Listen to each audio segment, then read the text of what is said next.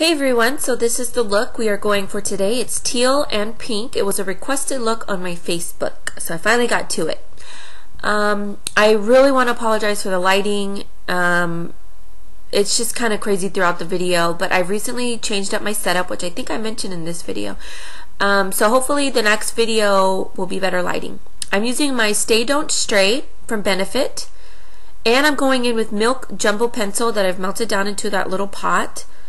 And because I'm using these soft yet pigmented colors, I really need a sticky base, and of course a white base helps the colors pop even more. And if you notice, I did not speed it up as fast as normal, so there's going to be a lot of lag time. And I'm using my theatrical palette, which I want to apologize, you can no longer get this from any makeup company as far as I know. But your 120 palette or the other similar palettes have similar bright colors. You know, just find a bright pink and a bright teal, basically.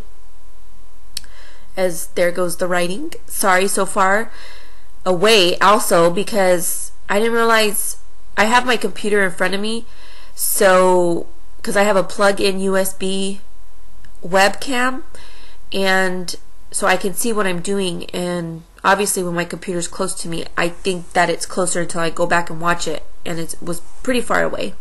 But anyway, I'm using this Borghese Costco brush. It's synthetic, and I'm packing on that teal color first, and I didn't want to blend it out, because when you blend out these colors too soon, unless that's the look you're going for, they tend to go all over the place, meaning the color's going to go way too high and way too inward, and I was trying to keep the color more concentrated.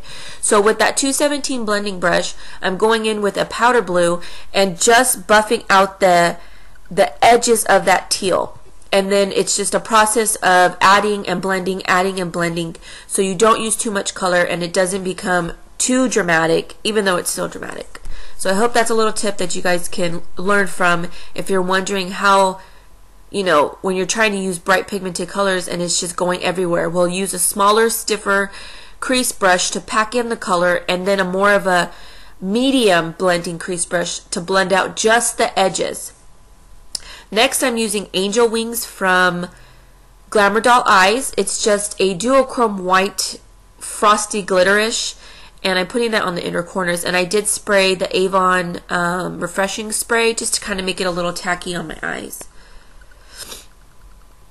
And sorry if I sound stuffy. I don't know why. I'm going in with, next, I was just blending that out. This is a Perfusion, I think it said. Or, yeah, Perfusion palette that I got at Walgreens for 99 cents. They're okay. They're worth 99 cents. I'm using that white color, which has a pinky duochrome to it, as my highlight. And right now I'm just going in and blending. Blend, blend, blend, blend, blend. And that is from Jordana.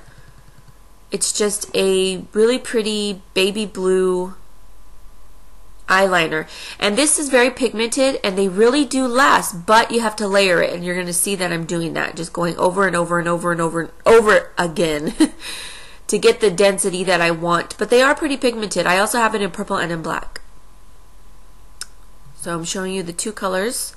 First, I'm going in with the darker teal, then I'm going to go in with the powder blue, and then I'm going in with that pink, because it's more of a frost. It's not a matte like the one I have on my actual eyelid.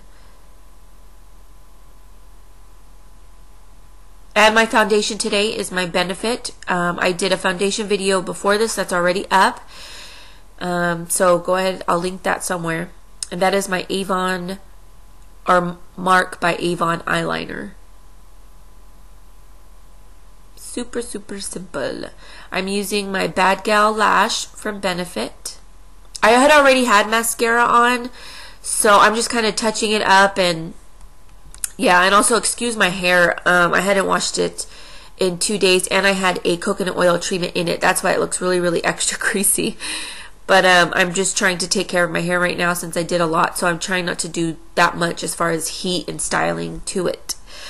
But yes, so that is my They're Real, and I love that mascara for my bottom lashes only. So going back in and blending. Next I'm going to do my eyebrow, and you're going to see the final look. On my lips I have 905D from Wet n Wild, along with a Milani lip gloss that I think I show you, maybe not. But yeah, so this is the final look. See how the lighting is just all over the place. But yes, it was very, very dramatic in person. I haven't done a dramatic look in a while. I think I say that all the time. But I think because I don't wear that much makeup anymore, every look is dramatic to me. But yes, I hope you guys enjoyed this. The video pretty much ends right now.